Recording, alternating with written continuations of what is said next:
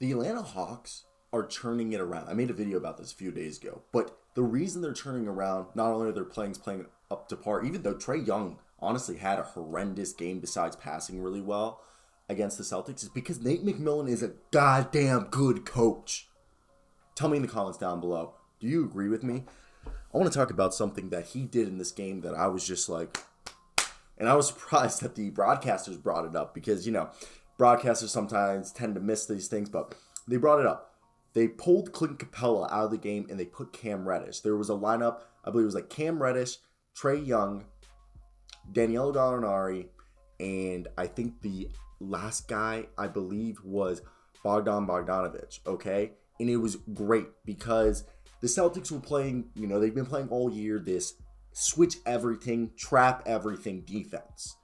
And Nate McMillan, being the smart, experienced, veteran coach that he is, looked and analyzed the situation.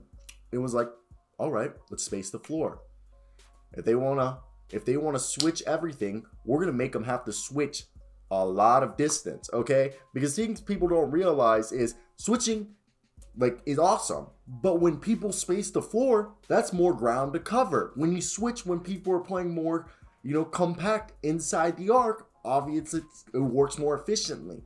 But when you have to switch across the key, that takes a few seconds, especially once you start getting picks. Because I saw this one play, it was great.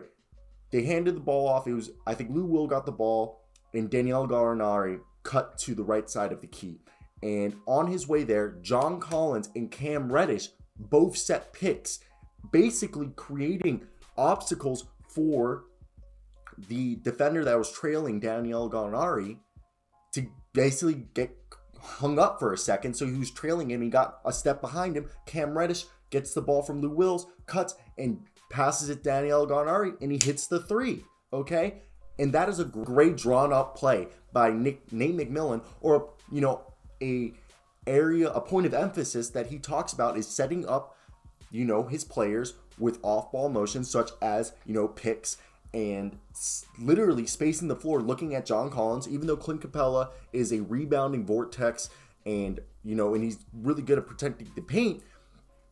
John Collins came in, had his 11 rebounds. John Collins was able to play the small ball 5. They put Danilo Gallinari at power forward. They had Cam Reddish at small forward. Cam Reddish also, who he ended up with 19 points, was phenomenal. Let's give a round of applause to Cam Reddish. I know he was 1 for 6, but what I want to give him is his defensive performance. There was one play, I know John Collins the ball got knocked out and it was out of bounds, and Jayson Tatum did a good job defensively, but Cam Reddish literally ball hawked it, got the ball, and then saved it from going out of bounds, got it, and then passed it to John Collins. John Collins waited, you know, pump fake Tatum, and then Tatum obviously got the ball.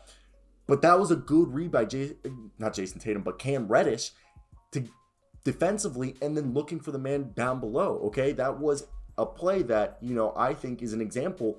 Nate McMillan is a good coach. He's instilling good fundamentals, and I really thought pulling Capella out of the game, okay, and going small, using his length, okay, Danilo Gallinari, not a really good defender, but by having, you know, having Cam Reddish out there and also having John Collins, 2 guys who are very good defenders, and he also out there ran at moments. I know we saw some DeLon Wright, and DeLon Wright had some good moments defensively, so right there, I think that's kudos to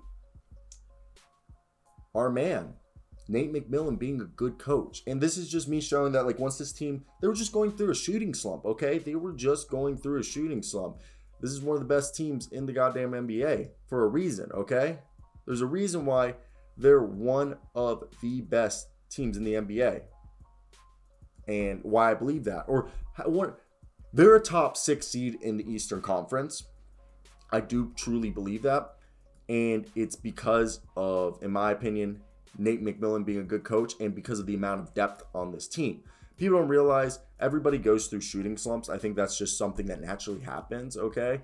Not everyone's going to be out there being able to drop, you know, 20 points every night shooting at like 40%. That's something you just got to work on, okay? So I think the moral of this is, guys, the Atlanta Hawks are back.